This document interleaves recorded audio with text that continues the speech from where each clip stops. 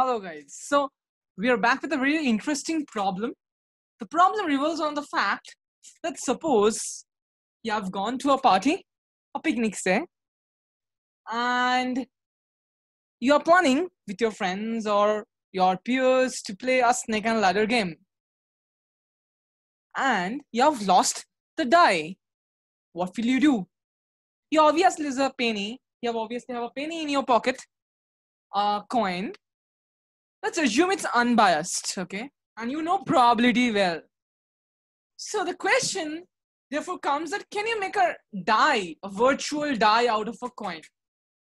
Question revolves around the fact that can you make a coin behave like a die by tossing it multiple times? So that's the question that we are going to address today. And you believe me, you need nothing more than basic probability and conditional probability. Okay, so let's get started. So suppose we have this unbiased coin and you want to have a die which gives you 1 with probability 1 by 6, 2 with probability 1 by 6, 3 with probability 1 by 6, 4 with probability 1 by 6, 5 with probability 1 by 6, and 6 with probability 1 by 6. That means you're sort of looking for an unbiased die, a good looking die. And you have a coin which gives you heads with probability half, and it gives you tails with probability half. Now you want to produce this, right? That means you want to have at least in the sample space, you must have at least 6 outcomes, right? So what we will do is that we will produce at least 6 outcomes using heads and tails. How can we do that? By tossing multiple number of times, right? So to need at least 6, we need 3 tosses. So let's do 3 tosses, right? So out of these 3 tosses, how many? What are the outcomes possible? Let's count it. H, first choice, there are 2 options, H and T. For second choice, there are 2 options, H and T. And the third choice, there are 2 options, H and T. So in total, there are 8 options, right? So it's more than 6. Good. So let's write it down first. It's H, H and T, H and H, H and T, H. You fix the H first and write the T, the other part. So T and H and then H, T, T. Another 4 is that you keep the T first. Just like you have kept the H first, you keep the T first, and given an algorithm to how to construct this. And you give similar HH, HT, the similar portion like here, TH and TT. Okay, so these are 8 possible outcomes. Now let's do something. You need only 6 possible outcomes, right?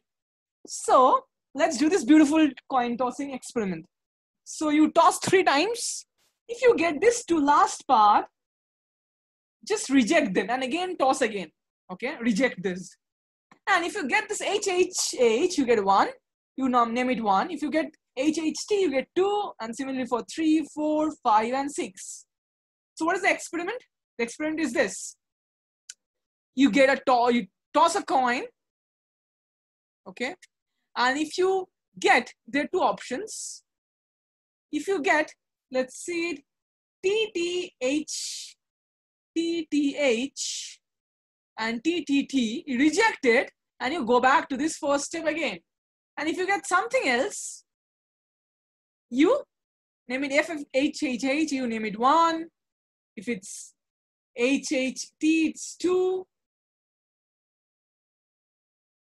And if you get HTH, 3.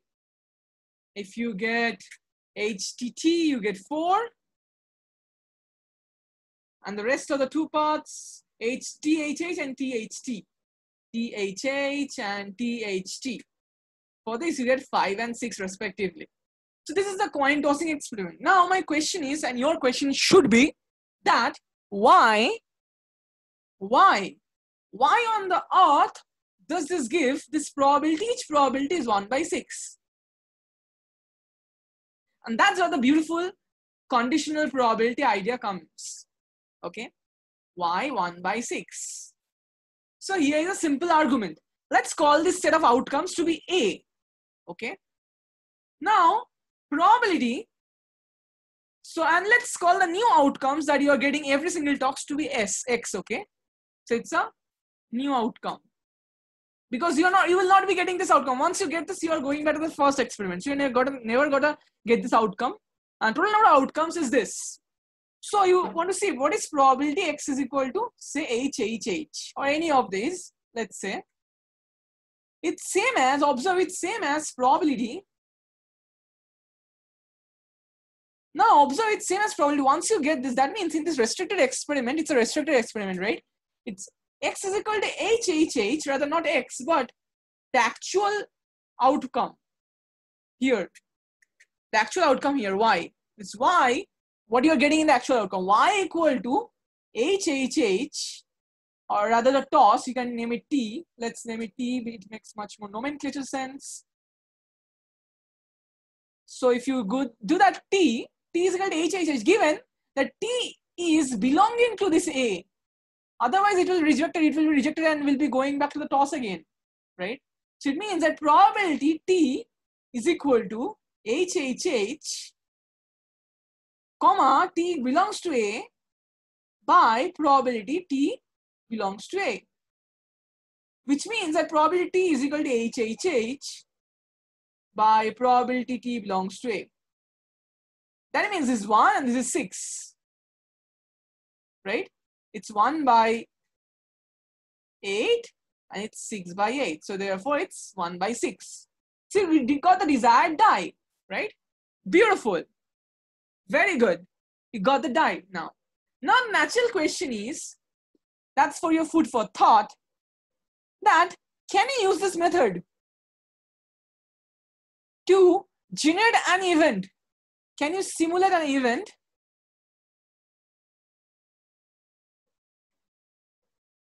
with probability a rational number?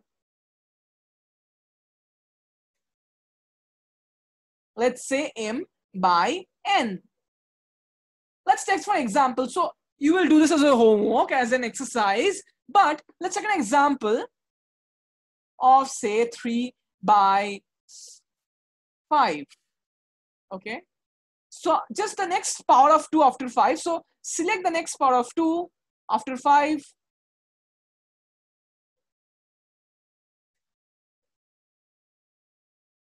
After select, that is 8 over here.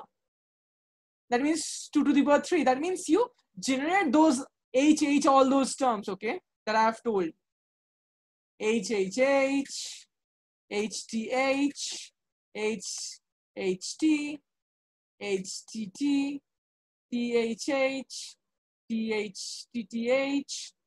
tht, and ttt.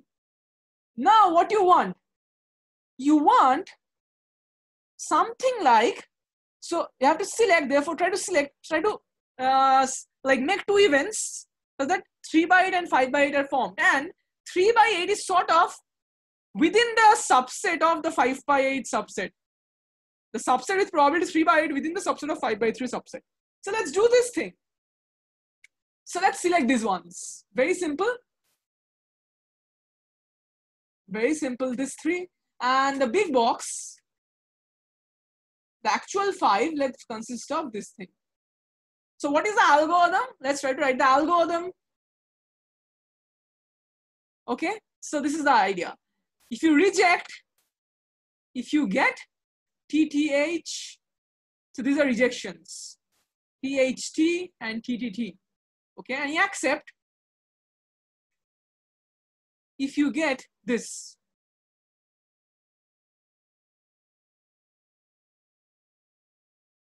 Okay, HHT. Now this is sort of conditioning. We are sort of doing conditioning, okay? We are sort of doing the same conditioning. So once you accept this, therefore the given probability is 5 by 8. Now you want to select those of 3 by 8. So select those, therefore you select, you count it once if it's HHH. So it's like select HHH, HTH and HHT. So observe, you can understand if this is X. And let's not call this X, let's call this B, and this is A set.